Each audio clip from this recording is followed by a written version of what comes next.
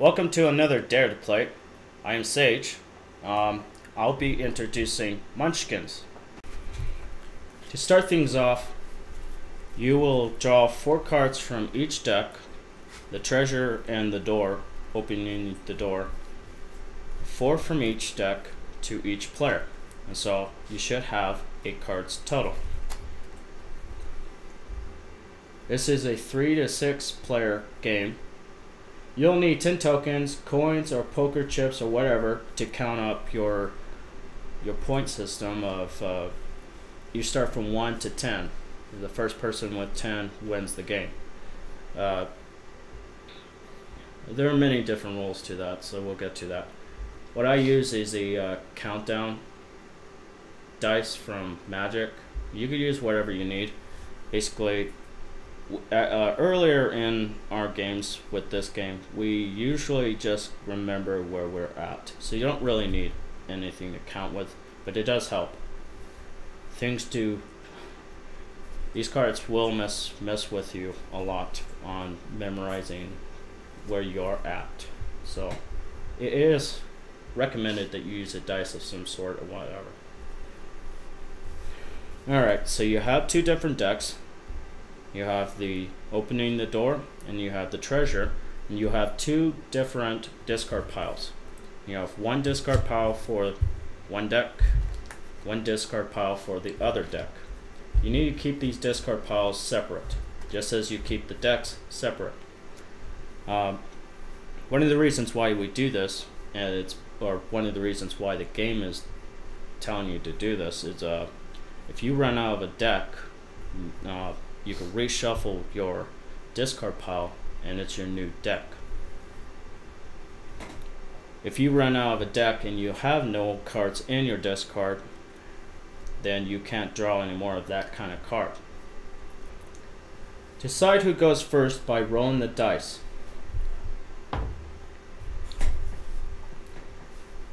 Each player rolls the dice, and the higher dice roll usually wins. Cards in play are on the table in front of you, showing your race, your class, if any, and items you're carrying. Continuing curses and some other cards also stay on the table after you play them. Cards in your hand are not in play. They do not help you, but they can't be taken away except by cards that specifically affect your hand. At the end of your turn, you may not have more than 5 cards in your hand. Each type of card can be played at a specific time. Cards in play do not return to your hand. They must be discarded or traded if you want to get rid of them. Everyone starts as a level 1 human with no class. Look at your initial 8 cards. If you have any race or class cards, you may, if you like, play one of each type by placing it in front of you. I'll be going first, and I'll be playing my class or race card. In this case, I played a class card.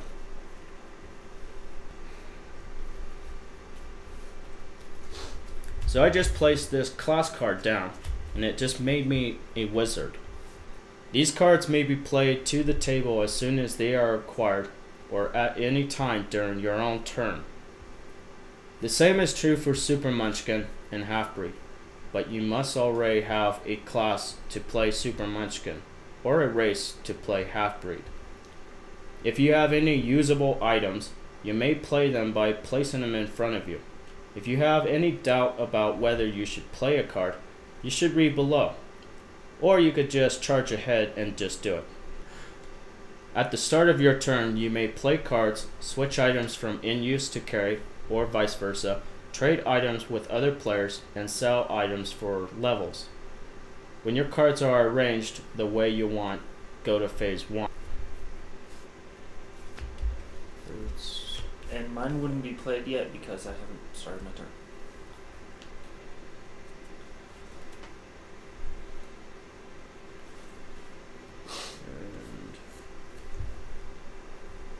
Phase 1 is to kick open the door. You draw 1 card from the deck and place it face up. If it is a monster, you must fight it. Resolve the combat completely before you can go on.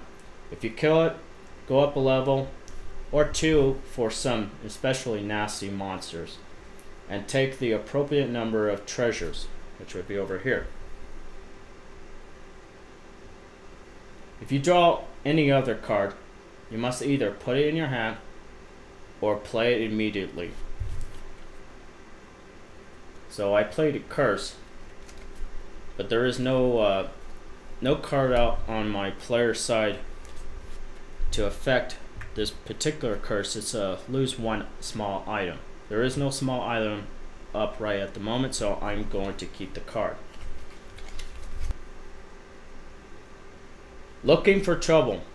If you did not draw a monster card when you first opened the door, you now have the option of playing a monster, if you have one, from your hand and start fighting it, just as if you found it when you kicked open the door. Don't play a monster you can't handle, unless you are sure you can count on getting help. Loot the room.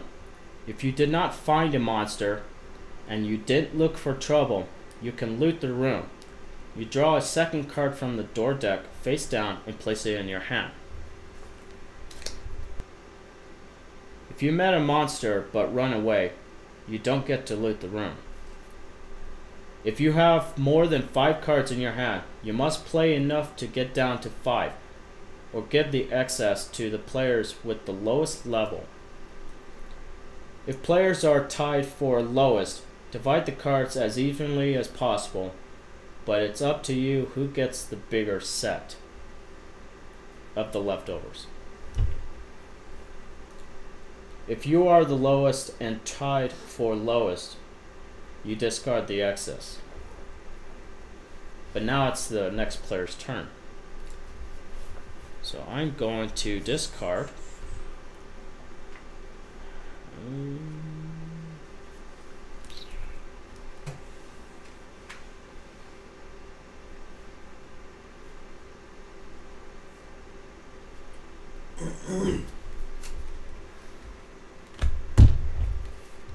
My turn is now over. Monsters. If you drawn face up during phase 1, they immediately attack the person who drew them. If acquired by other way, they go into your hand and may be played during looking for trouble, or played on another player with wandering monster cards.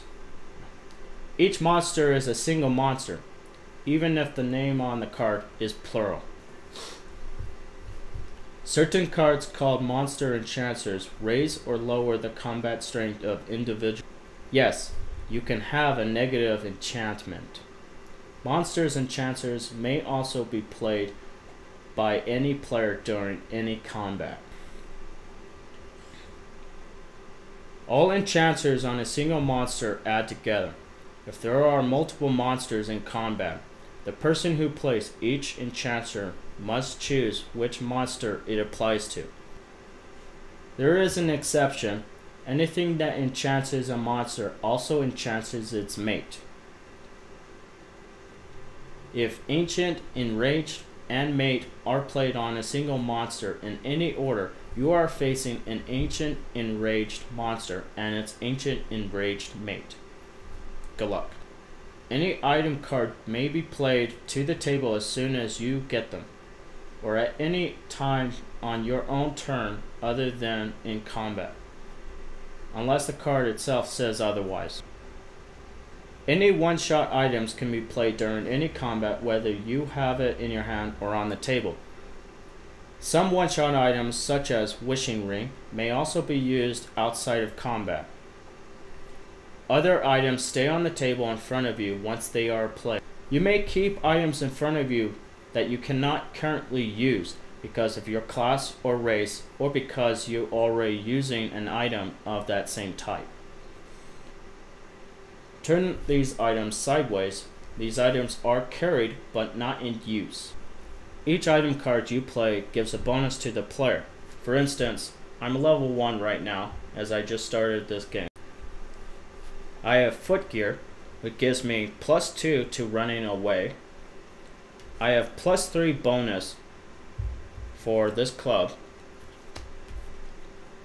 It is usable by males only, and yes, your character can switch sex by a curse. So keep that in mind, you may not be a male on next turn. And I got +2 for flaming armor. You have footgear, one hand, and armor. So right now, with the level I'm at, plus the 3 and plus the 2, I'm at 6.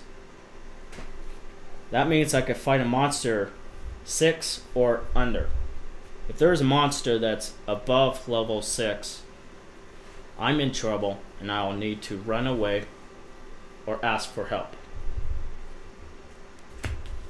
So this is the level 2 flying frogs. It gives -1 to running away. And it says that right here. It has bad stuff, which is a description. They bite, you lose 2 levels. We'll get to the bad stuff in a second. And they have a treasure. Usually it'll tell you how many treasures you could pick up after you kill a monster. In this case, it is 1 treasure.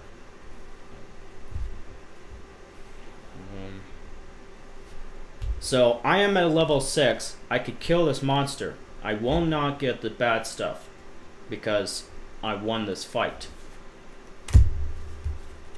He goes to the discard pile for being defeated, and I grab 1 treasure, and I go up 1 level. Okay. Let's say if the tides were different.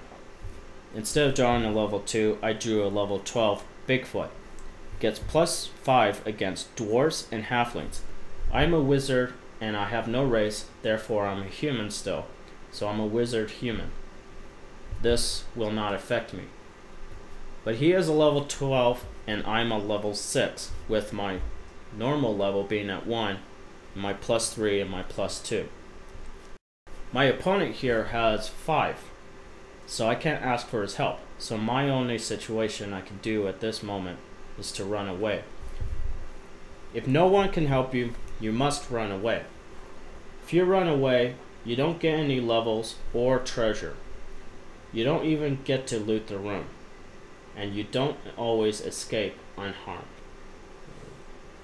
You can only escape on a 5 or better, so your odds are really against you. Some magic items make it easier or harder to run away. And some monsters are fast and give you a penalty to your roll.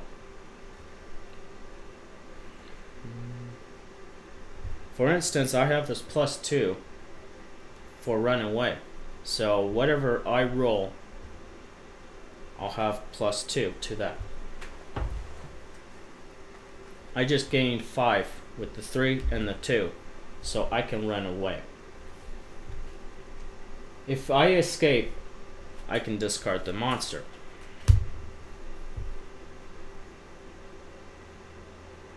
I do not get any treasure, and there is usually no bad effects.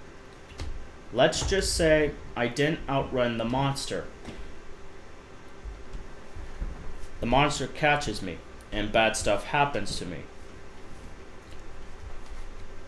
In this case, the bad stuff is I get stomped flat and it eats my hat. So I lose headgear if I'm wearing any.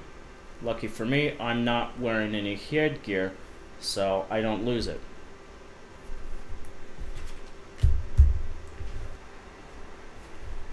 There is a chance of dying. If I die, I lose all my stuff. I get to keep my class, my race, and my level, and any curses that were affecting me when I died.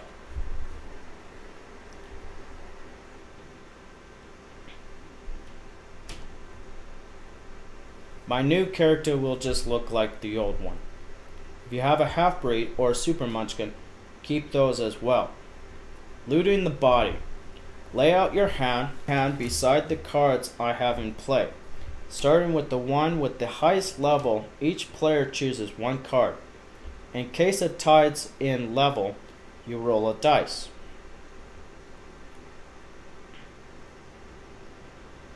If my corpse runs out of cards, tough. After everyone gets one card, the rest are discarded.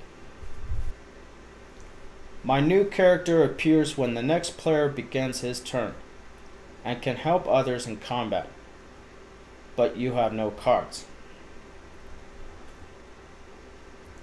On your next turn, start by drawing 4 cards from each deck face down, just as you started the game in the first place. Play any legal race, class, or item cards you want to, just as when you started the game. Then take your turn normally.